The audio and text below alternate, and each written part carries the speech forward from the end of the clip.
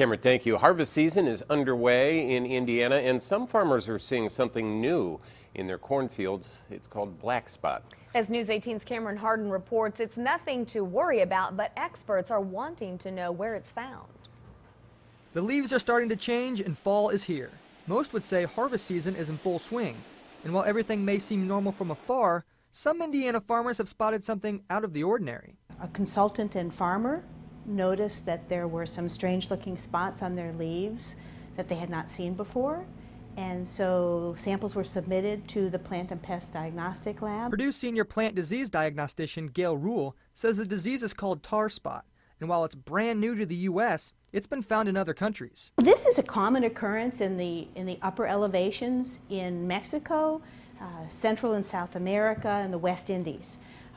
This particular fungus likes it cool and humid. Rule and her staff are hoping to locate where the disease has been and learn how it happened. If growers, if farmers see this in the field, we'd like them to send in samples to us.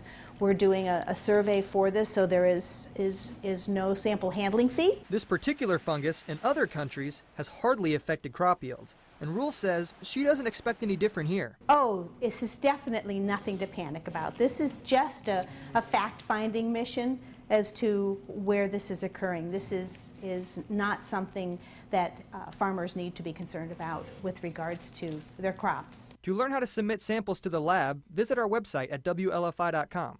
Reporting in Tippecanoe County, Cameron Harden, News 18.